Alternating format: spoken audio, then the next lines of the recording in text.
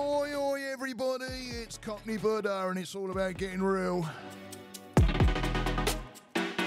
Getting real with the Cockney Buddha.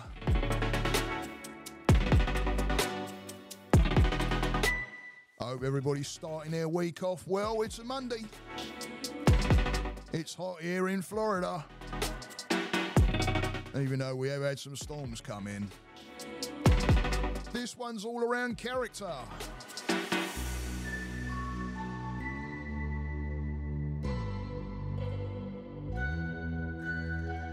How did I get the name Cockney Buddha? And how do I use it as part of the character? It's a blessing, let me tell you, and I've been using it more and more seriously. Because it's something that can really help you out. It's all about your character.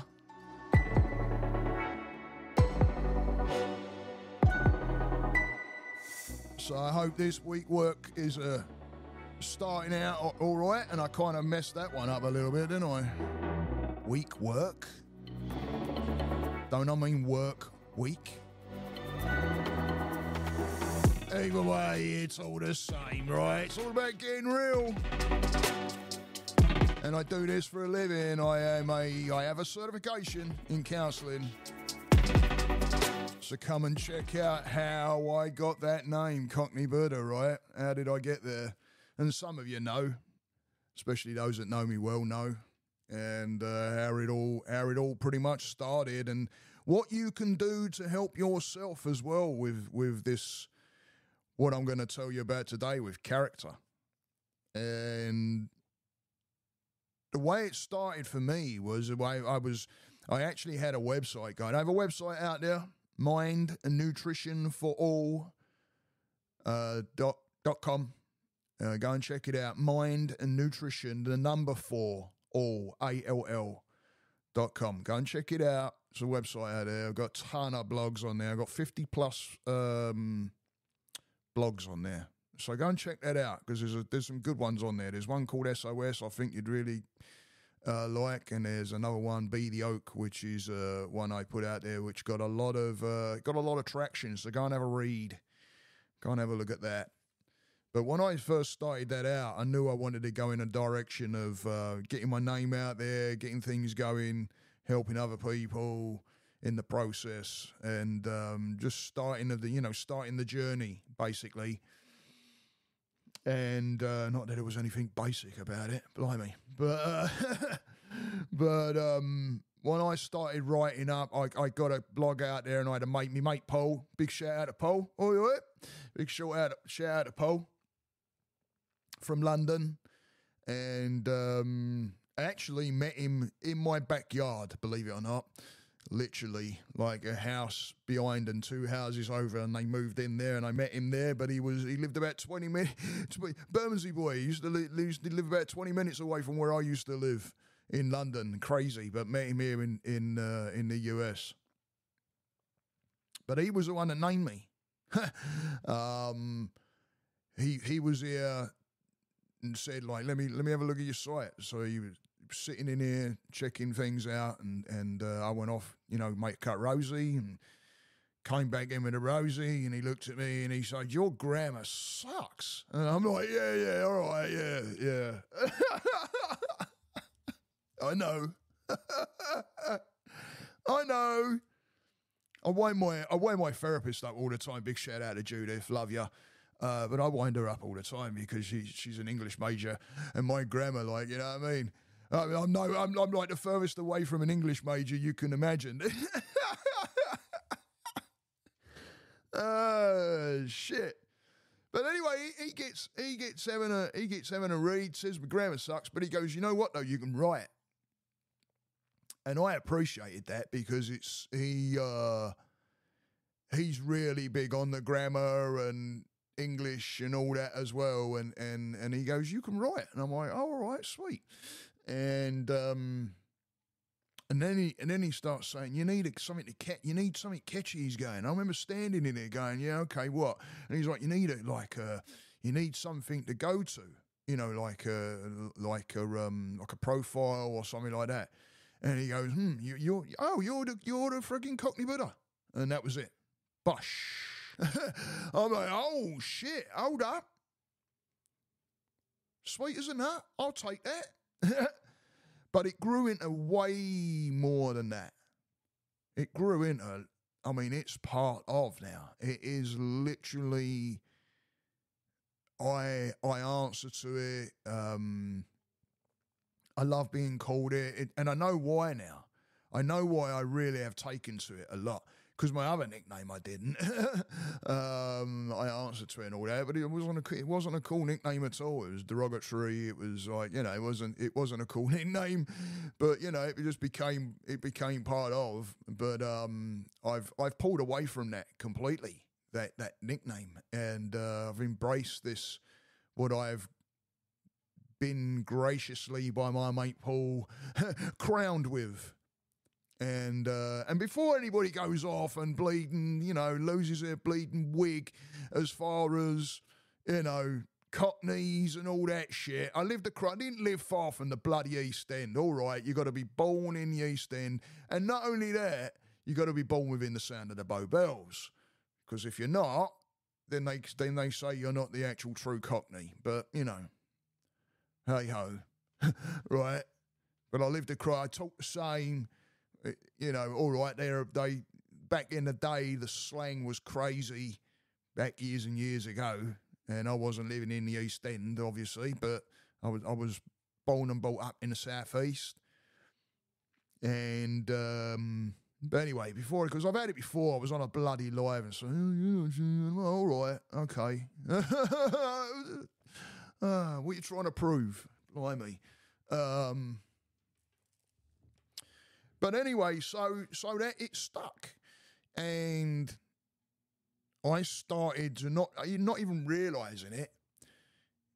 It like became the name at the start of my journey, and what I've noticed I've done is I've pulled everything, because it does Buddhism, and you know, I don't follow any one thing. I'd say I'm part of everything, and because I follow so many different things, and Buddhism and Hindu and Taoism, and you know, if something comes walking in front of my path, and I don't even have to know what really it is. But if I'm hearing something I'm liking, I'm like, what's that? I want to know about that, and then I just take that on board as well, if it makes sense. If not, keep walking. If it does, then I'm like taking it on. So I don't class myself as any one thing. And I had an upbringing where I was, you know, I was Christian, I was, you know, do I believe? Yeah, you know, then I believe is, you know, but we ain't getting into religion. I'm part of everything. I really do. I really do believe it, especially since I've been on this journey, even more so since I've been on this journey, because there's no judgment or anything like that. Everybody's allowed to be whoever they want to be, as long as you're not pushing it and trying to, you know, tell someone that they're wrong for being who they are, and then trying to shove your own agendas, then there's a problem. But be who you want to be, right? But so I built this. I've been not realizing, but I've been building around this character of Cockney Buddha. In fact, I don't even know if I class him as a character now. I think it's just it is. That's who I am now. And there's been many times in sessions with my own therapist where I'm like very confused, or there's something going on, or I'm not sure which way to turn, or the anxiety's like buzzing around, and she's looked at me straight up and said, "What would Cockney Buddha do?" And I snap into it. And it bloody helps, let me tell you. So the thing to do is, you know, you want to sit down and think about where you want to go with yourself. What characteristics do you want? What do you want to be? Who do you want to be known as? What sounds right to you? What pieces do you want to get rid of? What's the pieces, parts you want to leave behind? What do you want to create? How do you want to create? Who do you want to become? And build it. Build it. Make it into the direction you want to go in. I remember walking into before the old big C came about. I'm not even going to say the word. I was going into my therapist's office, and I remember walking in there. I hadn't been in therapy that long, and I was starting the journey, and I was starting to realise, hang on a minute, there's changes here to be done, and one thing the other, and starting to dabble around, and then I remember walking into her office, sitting opposite her, and saying, I've stepped out of old Steve. And she looked at me like, what? And I can't remember if I closed my eye. I probably did. I probably closed my eyes and meditated a bit or did a bit of breath work or something. But I saw myself stepping out of old Steve and into a new. I didn't have the Cockney Buddha then, really. If I remember rightly, I don't think I had it then. Otherwise, I would have stepped from that old Steve into Cockney Buddha, because that's where I've gone. And, people call me Cockney, people call me Buddha. It's really become something that I've completely embraced it. And it really does help when you're in those moments in your own head and you're thinking, oh my God, because that could be a younger generation of you thinking. It could be a trauma that you're in, and where you're at within it, you can't think clearly because you'll be in either a smaller you or you now, or the controlled and manipulated you, or the you that has trouble making the choices and the decisions and things like that. Well, you transfer that over, and all of a sudden I become the Cockney Buddha. Oh, we don't do any of that. Somewhere to go now. Cockney Buddha's the one that knows what to do. Cockney Buddha's that one. Cockney Buddha is the one that will go, all right, time to step up. Okay, let's take care of that. Okay, you need to pause right now. Okay, let's take a rest right here. Okay, let's push. It's turned into something that can help you with the clarity of the new you. Let's put it that way. Help you with the clarity of seeing the new you, the new path, the new journey. You turn to that over and over and over again until it's a record, until all of a sudden, like I have just started doing within the past few months, really starting to embrace it. I'm starting to recognise people calling me the name. I'm starting to recognise the characteristics of it and how important it really is to me. I'm starting to recognise and become aware of the times when my therapist has laid it out there and all of a sudden it's switched me on. Things can be clouded and misted in those times when we don't see. Just like I'm saying to you now that I'm just starting to see it. Clouded before, became like, I guess it could have been one of those where I might have been looking at it as the nickname, because it is, let's face it, it is the nickname. But maybe I was thinking, oh, God, it's another nickname like the other one. It's not. It's completely the opposite end of the other one, completely in a different direction. I don't relate to it. I didn't relate to it then. I don't relate to it now. It's a walk the walk, talk the talk. If you're gonna do it, if you're gonna start a journey, if you're gonna start the character and start building, you walk the walk, you talk the talk, and you move in the ways of whatever that character is sending you on the journey. And I don't mean building a character of negative. Building a character of, cockiness or anything like that. This is you being able to work on your mind with the knowings of who you are and what you want to be. And then moving in that direction. Because staying on the same plane as we can get stuck. And when we get staying on that same level day in, day out, same thinking, same ways, same movements, same directions going to work, same directions to go and visit people, visiting the same people at the same times, making the same phone calls. It becomes robotic. It becomes something that it's just like, oh, well, that's just how it is. No, it ain't just how it is. You're making it how it is. You're making it how it is.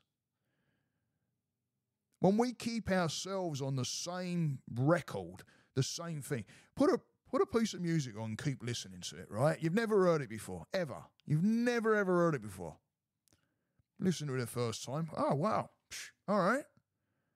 I've never heard this before. You know, brain's thinking, oh, what's this? Trying to make up its mind whether it likes the sounds, figuring it out, everything's new.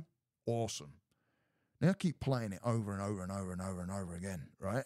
All of a sudden you start learning the words. Or you start learning the tune. Becomes a program. That program starts to grow. You keep listening to it, listening. Now you're on the same thing, day in, day out, listening to it. What happens later on? You start getting bored with it, right? Starts wearing you down. Why? Why is it starting to wear you down? Why is it starting to become a little bit drab, like it hasn't got an energy to it, no light to it? Why? Because you're doing it day in, day out, same thing, over and over and over and over again. It's like your mind. And believe it or not, we may stay in, the anger moments and the anxiety moments and depression and stuff like that. Sometimes we can stay there because that's normal. That's the norm. So the body and the brain are like, yeah, party time. This is what you're bleeding, losing your mind. Freaking don't want to be there at all. But it's so used to hearing the same narratives and going in the same directions and picking up on the same belief systems, everything else, that it stays there. Build the character. Yeah? Build the character. Who do you want to be? Name it. As always, guys, thank you for listening. I appreciate each and every one of you. And if I could get my bloody words out right, I'd be talking a lot better, wouldn't I? Go and check out my YouTube channel. It takes a lot of effort from you guys too to get me up there and supporting me and pushing the name out, etc. So if you could go and check me out and hit that subscribe button, I'd appreciate it. Look up Cockney Buddha if you like this message. You'll like my YouTube channel. I'm also out there on Instagram. In fact, I've got a link tree right there in the description at the bottom. Go and hit that link tree and you can hook up with me across any of those platforms. Like I said, I do this for a living, and if you want one-on-one help or anything like that, we can work that out. I do all my work through Zoom. So I hope everybody has a good start to their week, and, remember, keep it positive. Remember your character. Keeping it negative isn't going to get you to where you want to be. Have a great week, everybody. Loving each and every one of you. Thank you for the support.